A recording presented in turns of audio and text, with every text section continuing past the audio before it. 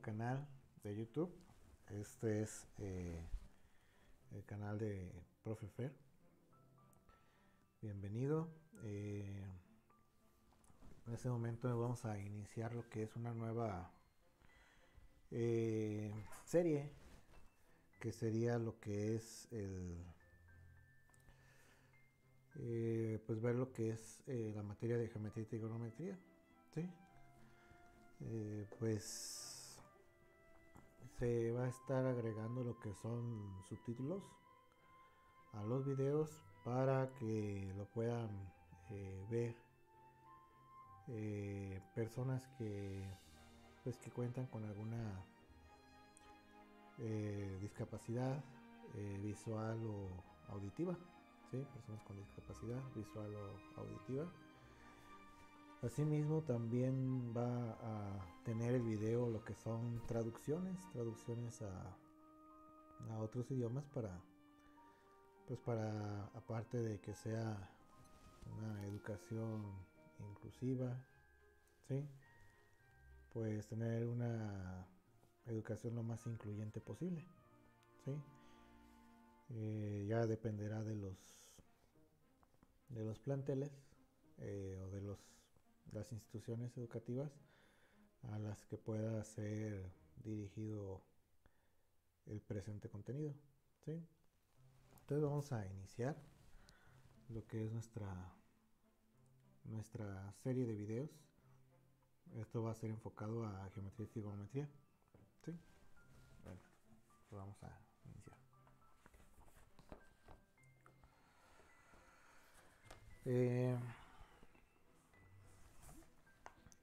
Tenemos lo que es elementos y notación. Voy a cambiar de pantalla.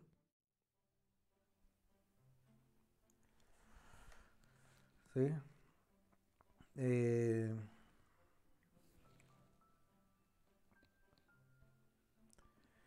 Bueno, pues los elementos y notación de un ángulo, pues vamos a tener varios elementos. Voy a transmitirle un programita. Este programita se llama FXDraw. ¿Sí? Y primero lo que tenemos es un punto. ¿Sí?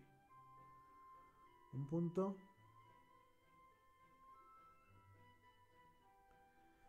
¿Sí? Es una representación mínima. ¿Sí? Ocupa un lugar en el espacio. En este caso está representado un punto solamente. Muy bien. Luego tenemos lo que es una línea recta o una línea.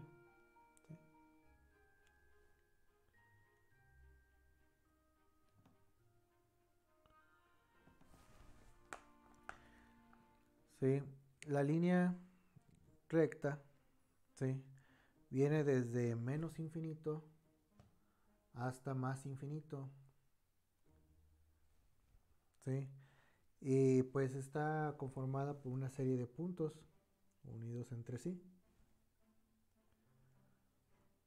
Viene desde menos infinito, ¿sí?, hasta el más infinito.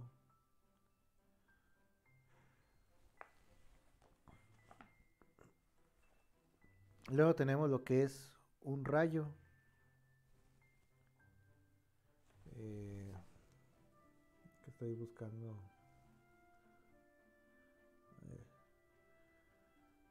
¿Qué aparece? A ver si...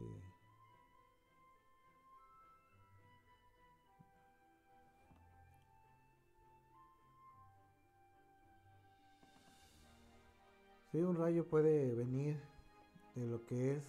Es que no sé por qué aparece así. Permítame un momento. Voy a ver otro tipo de línea.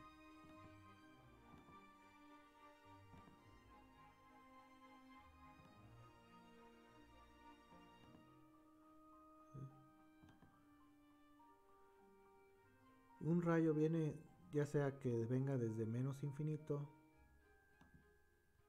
hasta un punto determinado, o que venga de un punto determinado y que se extienda al más infinito. ¿Sí?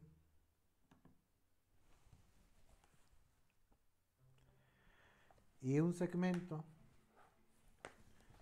¿sí? El segmento parte de un punto, ¿sí?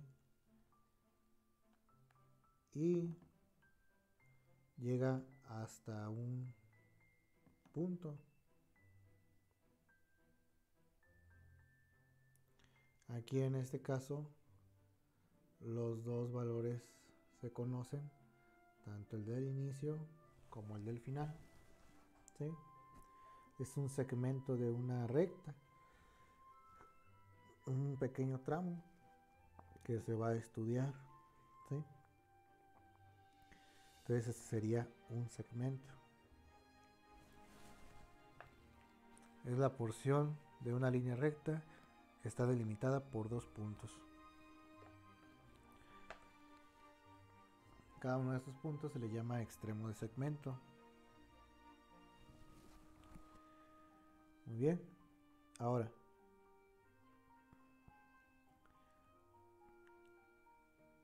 si tenemos una línea, ¿sí? Puede ser una línea o un segmento, o comúnmente es lo que es un rayo, ¿sí? Que se sabe uno de sus puntos.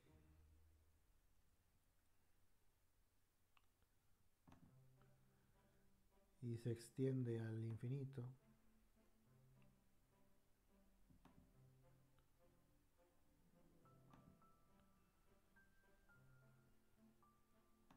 Y ese punto que se conoce se comparte con otro rayo que se extiende hasta el infinito. Ok, perdón, ahorita un momento.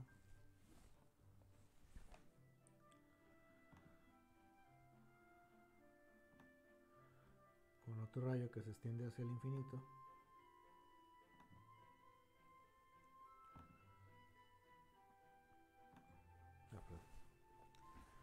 A este se le conoce, ¿sí?, como la abertura que hay entre ellos dos, se le conoce como ángulo.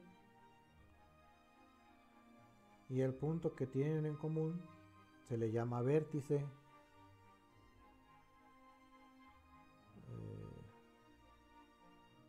Se le llama vértice, ¿sí? Okay.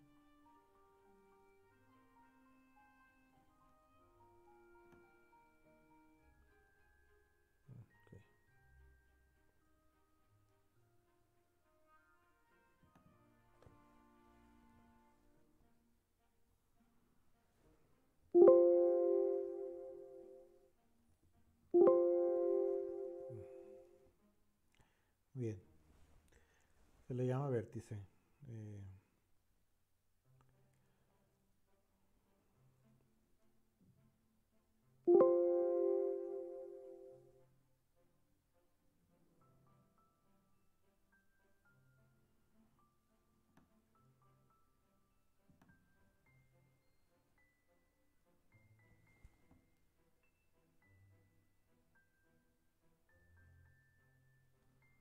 Voy a volver a intentar.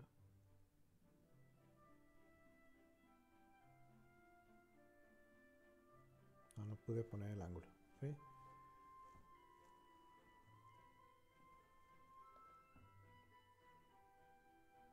Voy a cambiar de pizarrón. Este me está costando un poco de trabajo.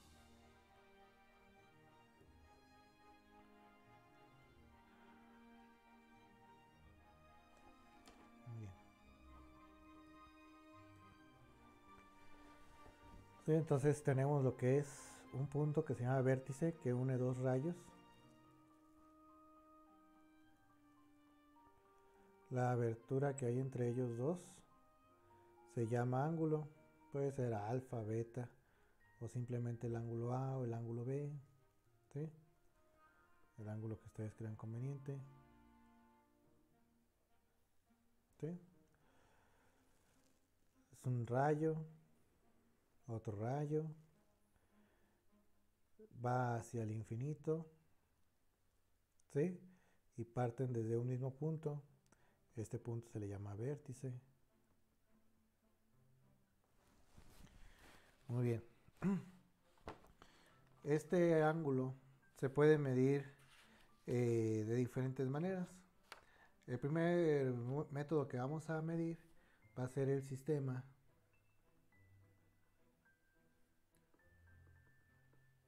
sexagesimal.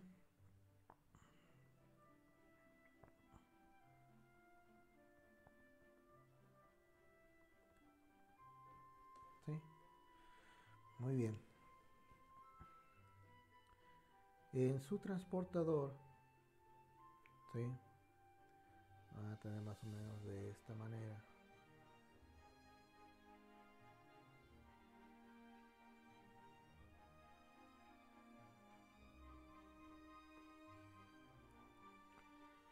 Van a tener dos medidas de ángulos, ¿sí? O dos numeraciones. Una va a empezar de 0, 10, 20, de este lado, 30, y así sucesivamente.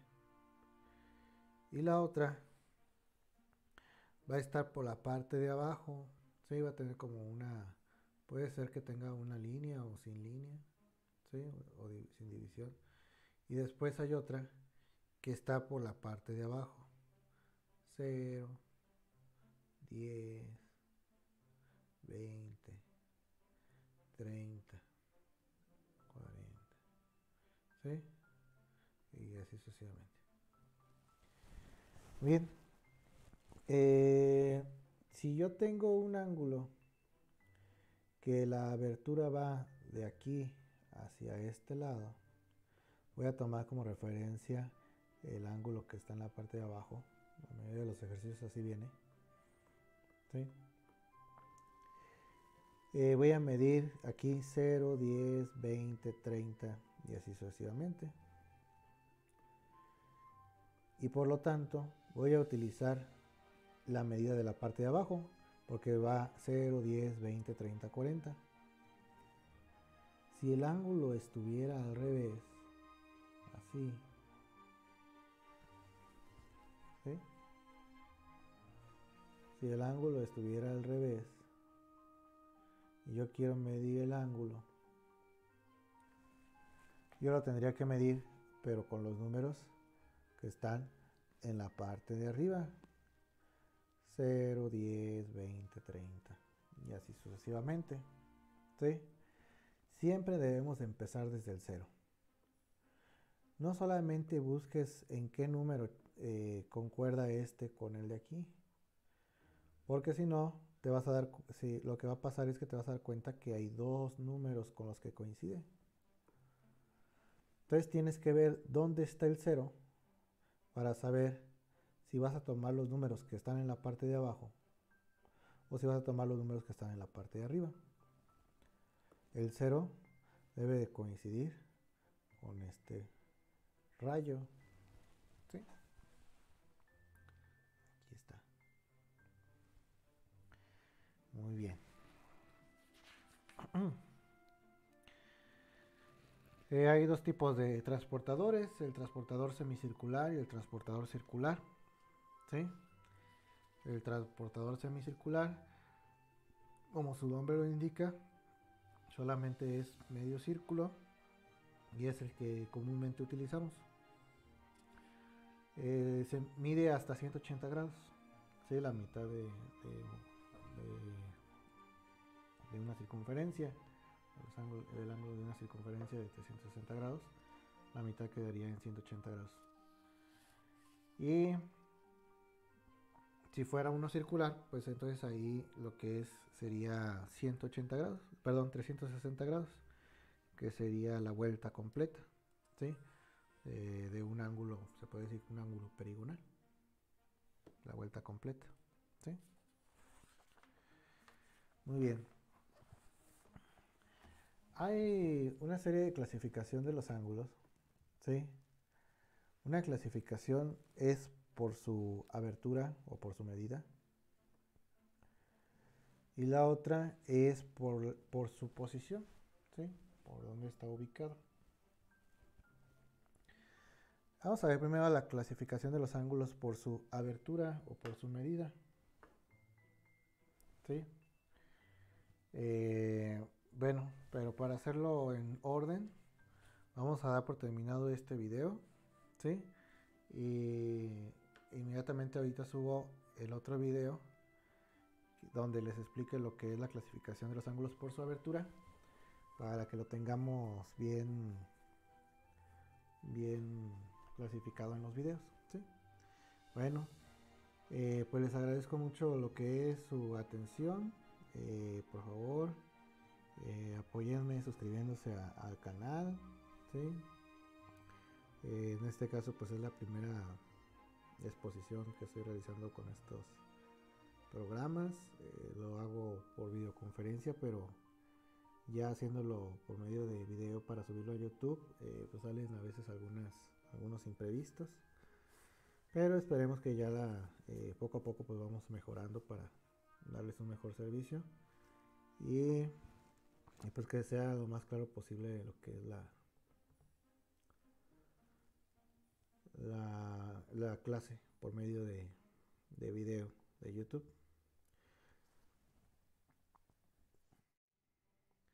Bueno, pues te agradezco mucho tu atención. Suscríbete a mi canal, no olvides activar la campanita y si puedes, ok, esto se está repitiendo mucho, os digo, hay muchos imprevistos.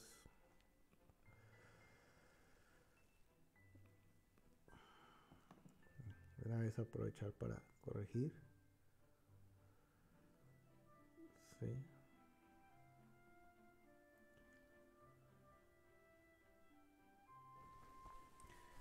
Oh, no sé.